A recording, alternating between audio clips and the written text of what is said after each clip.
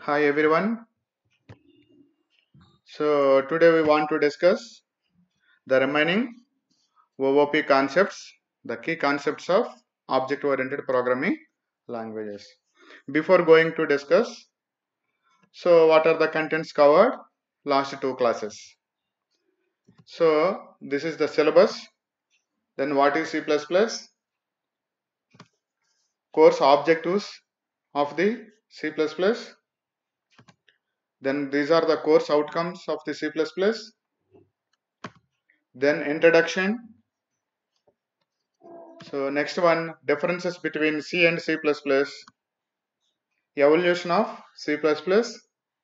So developed by C++, Jorn Strostrup.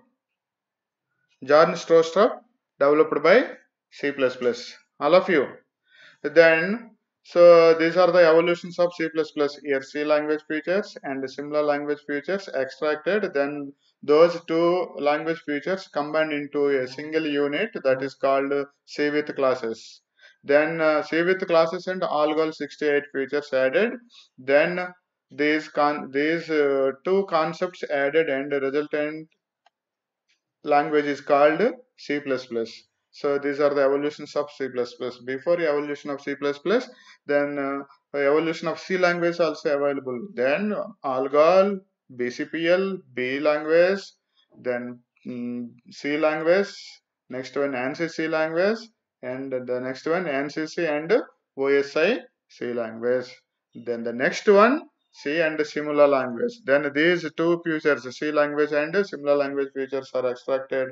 Then those features combined, then the resultant language is C with classes.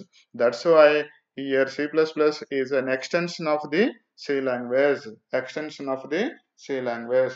Then ALGOL 68 and after some time, the ALGOL 68 and C with classes, these two features combined into a single unit that is called single language, that is called C++ language. These are the evolutions of C language. Then object-oriented technology. Last class, object-oriented technology. We can call object-oriented technology as problem-solving methodology or an approach to carry out software engineering activities. Then object-oriented technology is the approach to solve the real-world object problem. I gave example college educational institutions. Then there are two departments. I gave example previous class. Then there are two departments, teaching and non-teaching. Then monitoring one either director or principal is overall organizer. Principal and directors are the overall organizers. Then each department communicating to the other departments. Already we discussed last class. Then in the classroom, then library and computer lab. These three departments combined all the features, and I mean here data and functions are combined, linked, bonding of these three departments. Then organizing one person is the head of the institution, and also same thing in the object oriented technology. All object oriented technologies as a problem solving methodology are an approach to carry out software engineering activities. In object oriented technologies, the approach to solve a real world object problem. The classes are going well or not identifies. Who identifies? The department heads. Then the all departments are going well or not. Who identifies? Then your principal identifies. Then the what are the financial status? Then salaries, etc. Who identifies? Then the director and administrative officer identifies. So here using object-oriented technologies, the approach to solve the real-world problem, then smooth going functionalities of the institution, department, organization, etc. This is the object oriented technology. Then these are the disadvantages. These are the disadvantages of conventional programming. These are the disadvantages of conventional programming. The following are the drawbacks observed in monolithic procedure and structured programming languages. Here monolithic programming language, then there is no reusability of the code. Then in procedure, then simply, then there is no functions in monolithic. Then in procedure oriented programming language, then the entire program can be divided into modules. The first drawback is huge programs are divided into smaller programs known as functions. These functions can call one another, hence security is not provided. No importance is given to security of data, and importance is laid on doing things. This is the another drawback. Data passes globally from function to function. So this is another drawback. Why? Because then there is no security to provide the data in object procedure oriented programming languages. Most functions access global data. Then the next concept is key concepts of object oriented programming language. These are the major concepts of object oriented programming language. Already yesterday we discussed class and object in the concepts. Then we want to discuss object abstraction. We want to discuss abstraction. Here, before going to discuss abstraction, then what is a class? Then what is an object? Remember one thing. So here, class is an abstract data type. Simply, class is nothing but a collection of members and member functions. These four are the members. These are the members. Then here integer number, name, etc. salary. Then these four are the four integer employee number, name, designation, and salary. These four are the members of this class, and get data and put data are the member functions of this class. Simply, a class is nothing but a collection of members and member functions. So that is the simple definition of a class. Another definition, the original definition is class is an abstract data type that contains member variables and member functions. Real, all of you understood? So your class is a collection of members. These four are the members and member functions that contain. This is an abstract data type. Remember, all of you. Then that contains member values and member functions that operate on data. It starts with the keyword class. A class denoted a group of similar objects. So then there is no limit how many you want. You can create freely. So this is the class syntax. Employee, class, employee. This is the class. Then employee is a user defined name. Whatever you want, you can give. The class name should not be a keyword. Otherwise, no problem. You can give user defined name. Then the next one, integer employee number. Then character name of 25, designation 25, then float salary, and these are the members. Then these two are the member functions. Then here public, what is public? So then in C++, there are three kinds of access visibilities available. Those are called access specifiers or visibilities. The first one is private visibility, second one is protected visibility, and the third one is public visibility. So by default is private visibility. We no need to define private. By default is private visibility. So employee number, name, designation, salary. These are the private members of this employee class. These members we can use inside the class only. Then how to define a private member? How to define a private member? Here simply private keyword, then colon, private colon, integer employee number, then character name of 25, designation 25, float salary, etc. These four members of this class are private members. Private members. These four are the private members. Here then public members, private members we can use inside the function only. Then there is no permissions to allow outside the classes. All of you inside the class, inside the function only. So then here public visibility, once we have to define the variables and methods in publicly, we can use the variables and methods inside the class and other side outside of the class, inside the class and outside of the class. Then there is a protected variable. Once we have to define the protected variables. Protected variables are protected members. Those variables and members are acting inside the class is protectedly. Then outside the class is acting as privately. That is protected variables. How to define protected variables? Here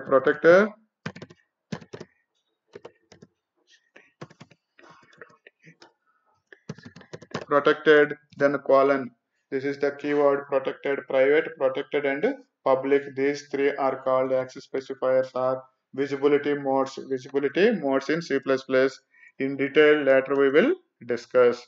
And simply, class is nothing but collection of members and member functions. Remember? So this is same as structure in C language. Structure is a user-defined data type. So whereas in structures we can define various types of different data items in a structure. Here simply that's why that is called user-defined data type.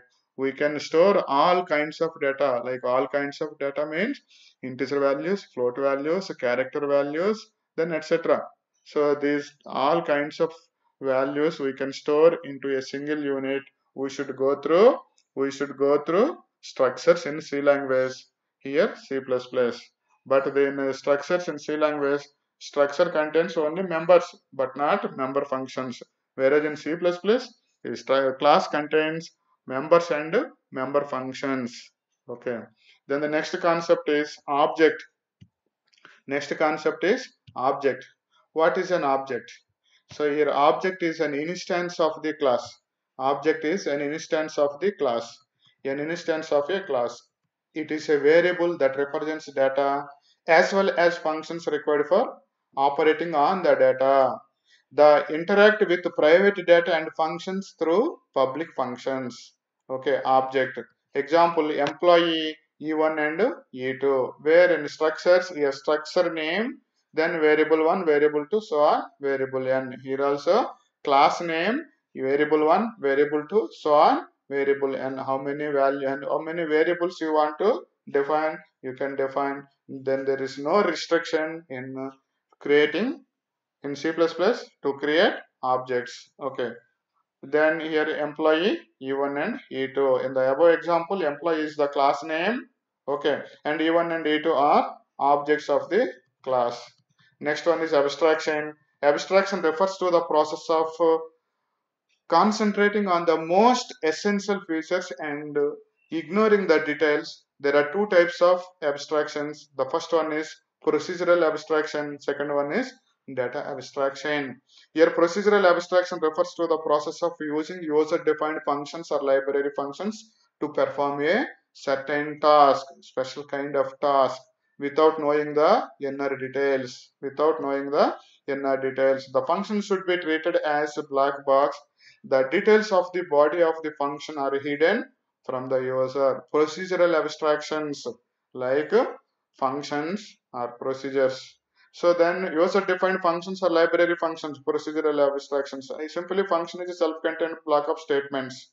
How many types of functions? There are two types of functions. The first one is called user-defined functions and the second one is called predefined functions. Predefined functions are also known as library functions. The user-defined functions created by a user and the library functions provide the software, C++ software, C software, then Java software, etc. These are the types of library functions. These are the types of functions. Then the next one, data abstraction. Data abstraction refers to the process of information of user-defined data type from different predefined data types. So data abstraction refers to the process of formation of user-defined data types based on our declaration of class and our requirements of the our requirements of the problem. Our requirements of the problem, we want to define types of variables. For example, I want to define a structure variable. I mean student record data. I want to store students data. What are the fields of the student? Here first one is student register number, student name, then the year of the study, and next one semester, then the next one marks. In the marks, Then various subjects available: subject 1 marks, subject 2 marks, subject 3 marks, subject 4, subject 5, total marks, average marks, and grade. These are all the fields. These are all the data fields, variables, data members. Based on the requirement, based on the project, based on the record, we will define data variables. So these data variables here, predefined data types, different predefined data types here: integer variable, so then characters, float, etc. These are all the predefined data types. Using these data types based on our requirement, if for example, then there is a student number, according to our university register number, that is alphanumeric data, that is character. Then the name, that is also character. Next, integer marks, total subject marks: subject 1 marks integer, subject 2 marks integers, then etc. n subjects integers. Then average marks, then that is a float. Then the next one is a percentile, that is also float division grade. So then these are all the various kinds of data types we will apply in classes, we will define in the classes, we will use in member functions. Next one is encapsulation. This is the most important concept. This is the most important concept in object oriented programming languages. Encapsulation. Object based programming language, the JavaScript already we discussed.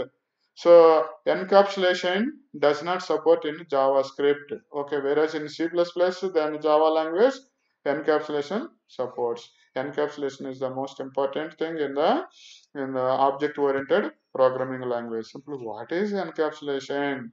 Encapsulation. Encapsulation is the process of combining data members. Encapsulation is the process of combining data members and member functions into a single unit, so as a class, in order to hide the internal operations of the class and to support abstraction, that is called encapsulation. So the process of combining data members and member functions. So which one is the combination of the linkage of data members and data functions, member functions and data members, linking, bonding, then attaching the single unit, that is called object of the class. That's a single unit as a class in order to hide the internal operations of the class and to support abstraction. So already we discussed class. Class is nothing but collection of members and member functions. So in the encapsulation means the process of combining data members and member functions into a single class. So whereas in a defining object, we can call the data, we can call the member functions through object. The data assigned into objects. The data is assigned into objects. In order to hide the internal operations of the class, simply to hide the internal operations, the data will store into the objects, will go and insert into the objects, and to support abstractions. All of you clear? And to support abstractions, the abstractions here procedural and data abstractions. Next concept is data hiding. Next concept is data hiding. What is data hiding? All the data in a class can be restricted from using it by giving some access levels. Those are called visibility modes. The three access levels are private, public, and protected. Here simply private data and functions are available to the public functions only. They cannot be accessed by the other part of the program. Already we discussed here private members. Once we have to define private members and member functions in the class, we can use inside the function only, that is public functions only. Remember, they cannot be accessed by the other part of the program. So we cannot access other side of the class. Clear? The process of hiding private data and functions from the other part of the program is called as data hiding.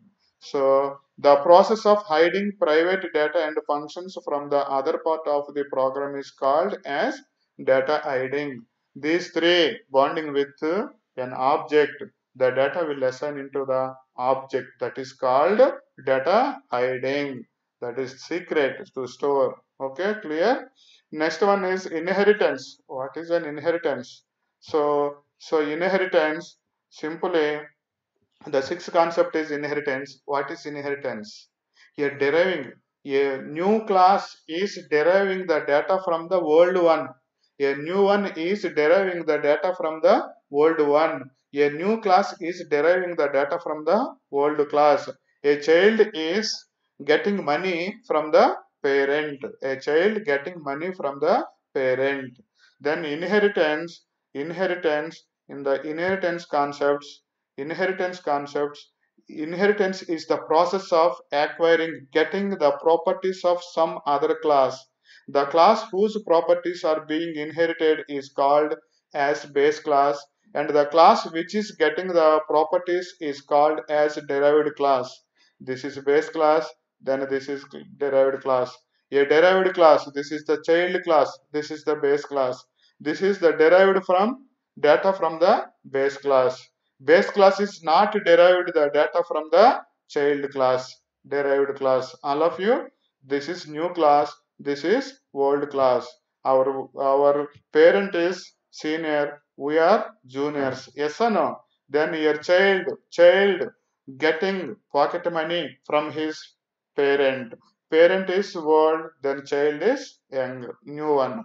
So your derived class is a new class and base class is a old class. A derived class deriving the data from the base class. Deriving the data from the base class. This is called inheritance. There are various types of inheritance available. Later we will discuss. Single inheritance, multiple inheritance, multi-level inheritance, then hybrid inheritance, etc. These are all the inheritances. What are the inheritances? What are the examples of the inheritances? Where we can apply inheritances? Later we will discuss. The next one is the reusability. Reusability using reusability is using the already existing code is called as reusability. Already existing code, so using again and again, that is called reusability. Then for example, I want to define a function. The same function I am using again and again, again and again, but the input variables are different. Input data is different, but the function name is same, but the code is same, but the sending arguments are different. Again I want to call the same function again and again, the same statements executing again and again. That is called reusability.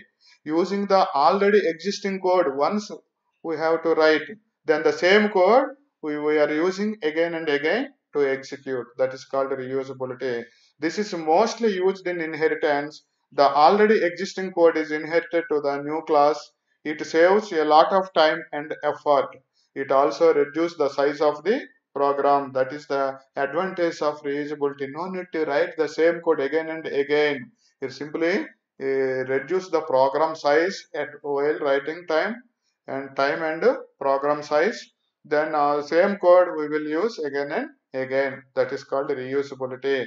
Next one is polymorphism. This is the most important polymorphism, most important concept, polymorphism. Here polymorphism means this is a Greek word. Polymorphism is a Greek word. Here poly means many, morphism means forms, many forms. Here polymorphism means the ability to take many forms. Polymorphism means the ability to take many forms. Polymorphism allows to take different implementations for same name.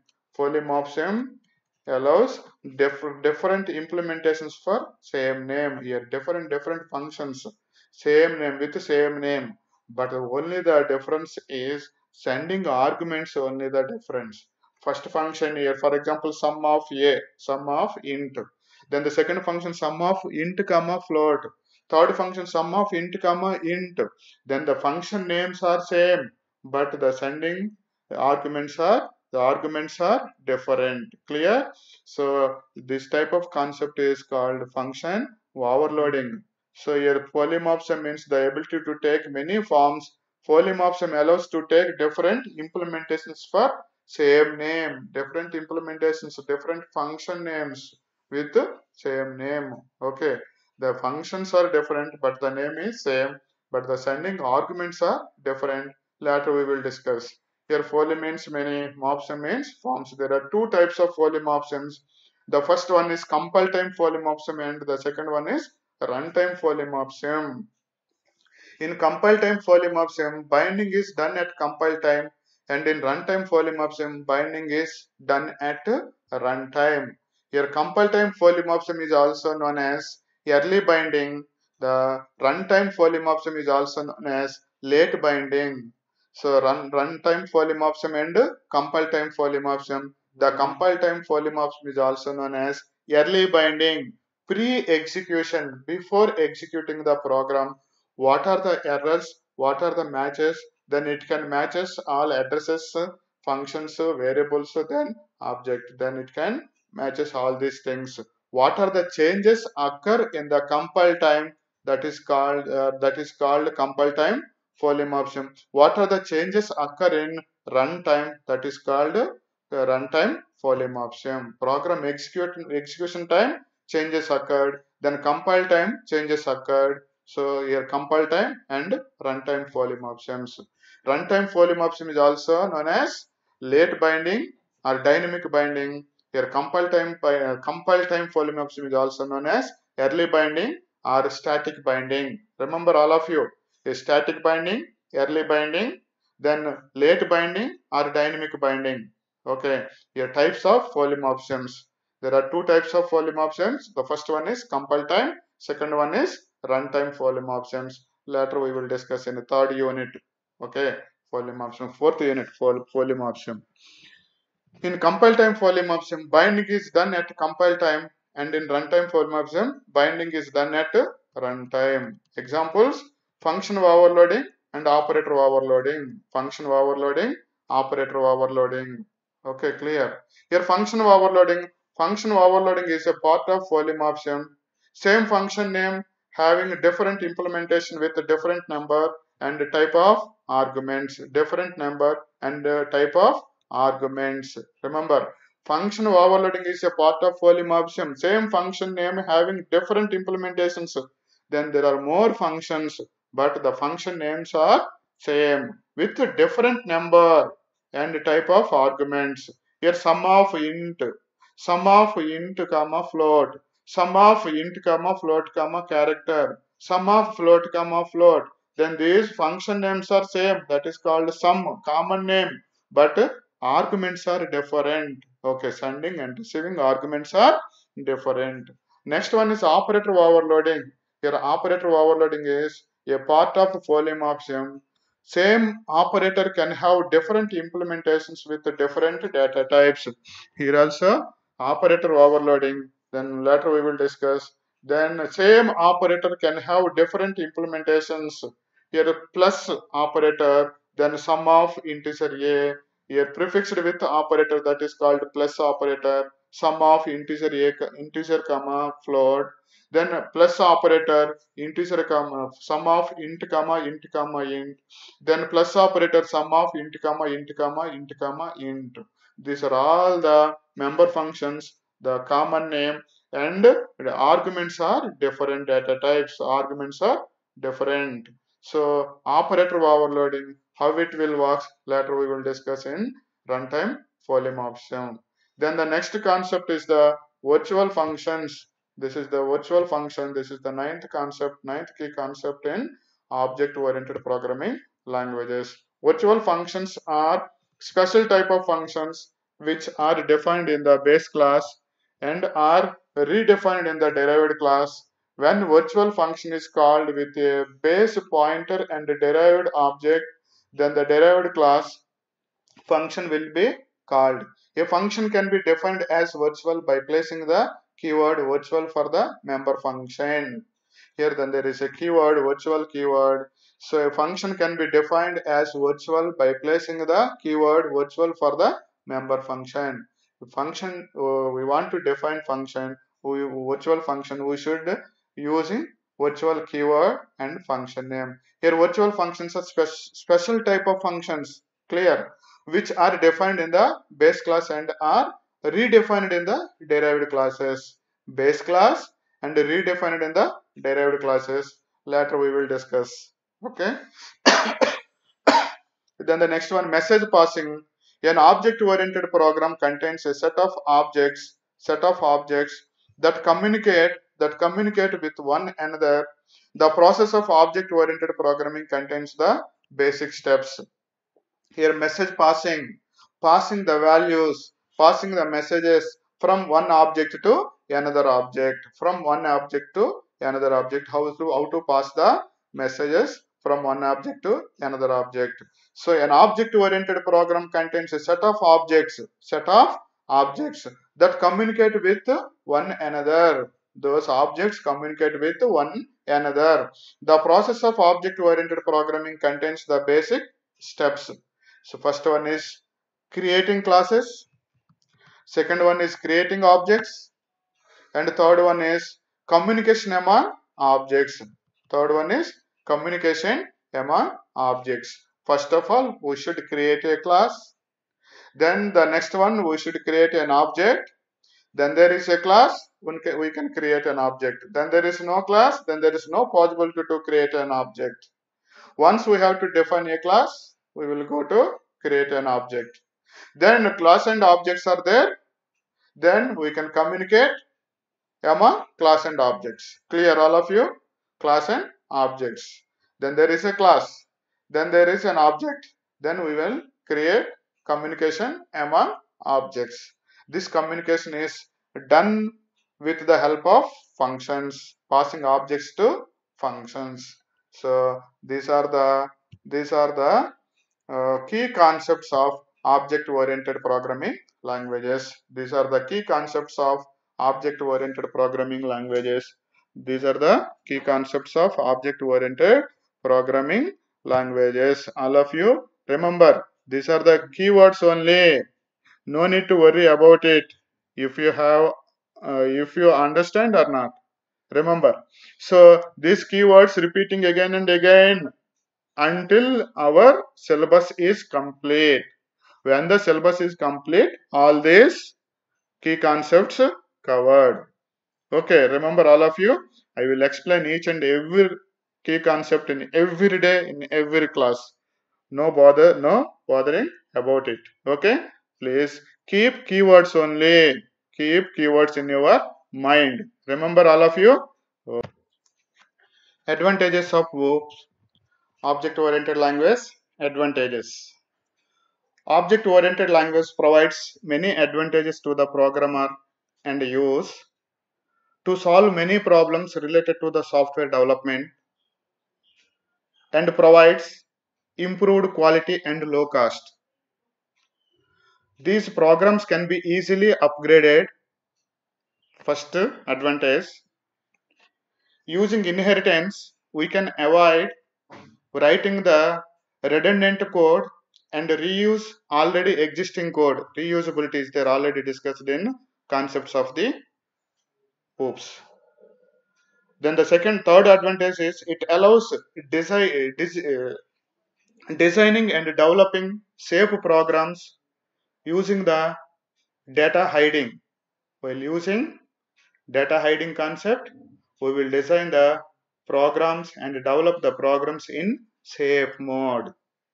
Then fourth one, using the encapsulation features of OOP, we can define new class with many functions and only few functions can be exposed to the user. Using encapsulation methods, we can define new classes. Then inheritance concepts like. Next one, that is also one of the advantages in OOPS. All the object-oriented programming language allows creating extended and reusable parts of the programs. So we can extend the reusable programs, reusable code, expose it to the user functions. Here simply the functions and only few functions can be exposed to the user. Using the encapsulation features of OOPS, we can define new classes with many functions, as only few functions can be exposed to the users. That is the fourth advantage. Then the fifth advantage, all the OOPS language allows creating extended and reusable parts of the programs. We can create new parts, new functions. Then we can extend the program. Then there is no restriction. Then based on the requirements of the user, we can extend or we can decrease the program. All the OOPS, object-oriented programming languages, allows creating and extending extended and reusable parts of the program. It changes the thinking of the programmer and results in rapid development of the software in a short time. Then objects communicate with each other and pass messages.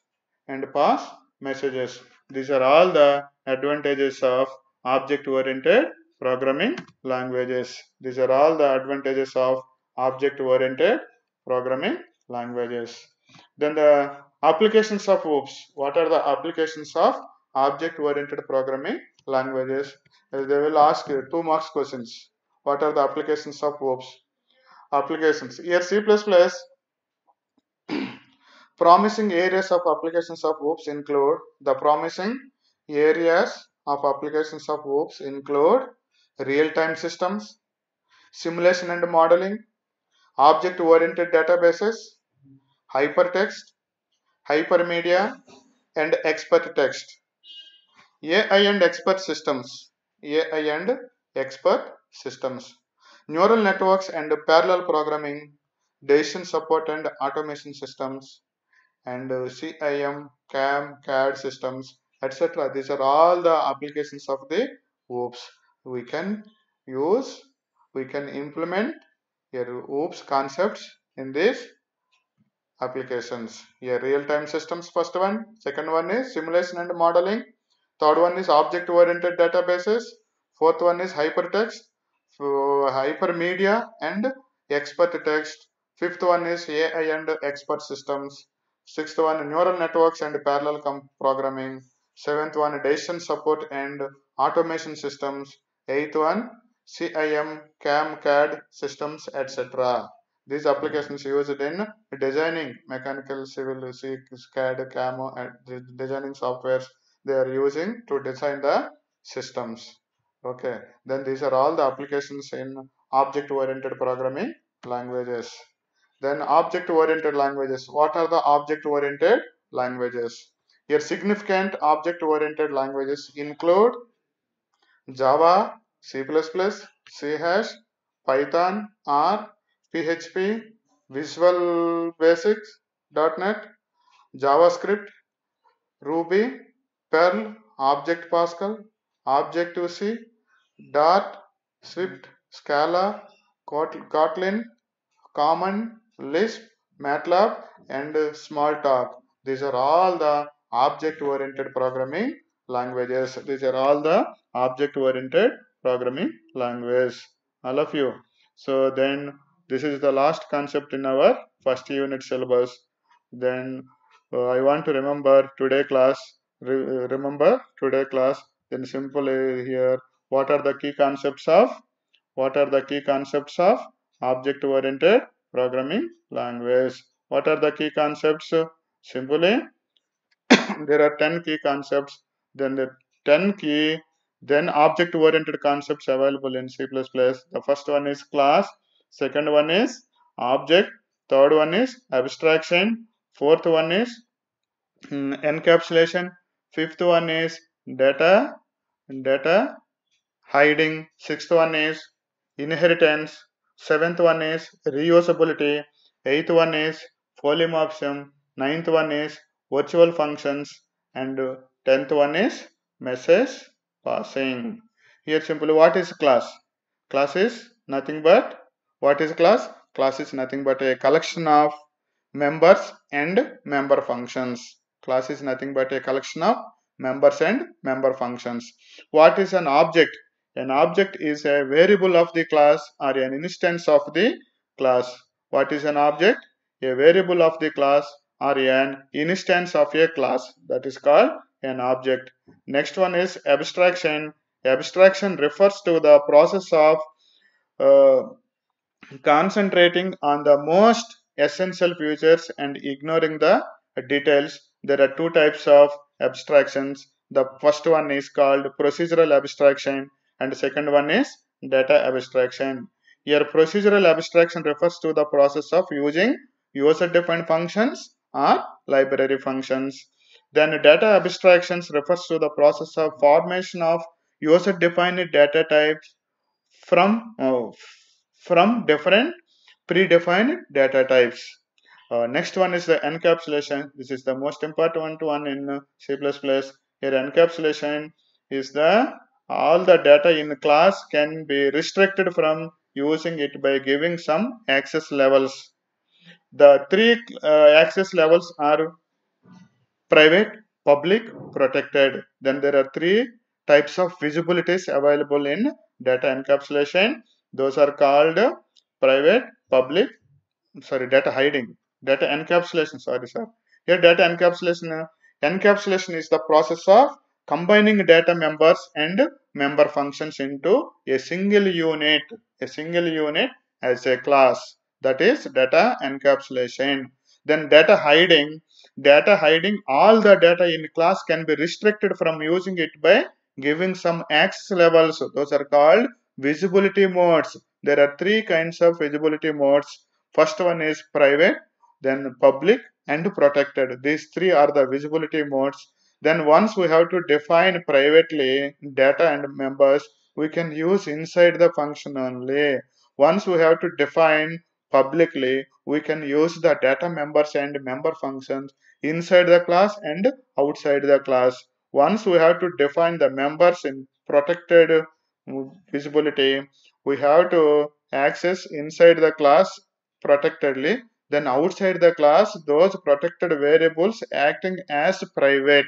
So these three are the visibilities in data hiding. Okay, so this is the most important one, data hiding. So C++ supports data hiding concepts, whereas in C does not support data hiding. Clear?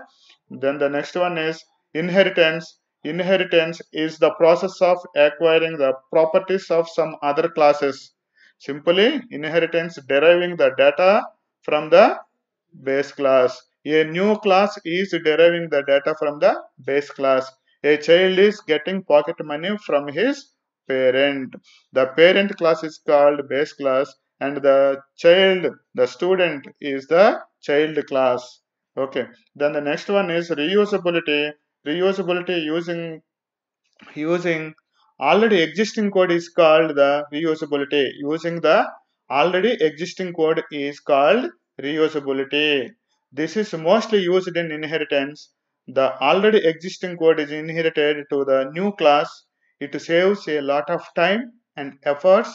It also reduces the size of the program, saving of time and reducing the program. Here, code complexity and time complexity, this is the most important. It saves reusability. Then polymorphism. Here polymorphism means the ability to take many forms. The ability to take many forms. There are two types of polymorphisms. The first one is compile time polymorphism, and the second one is runtime polymorphism. Then here runtime polymorphism. Simple examples. Function overloading is a runtime polymorphism.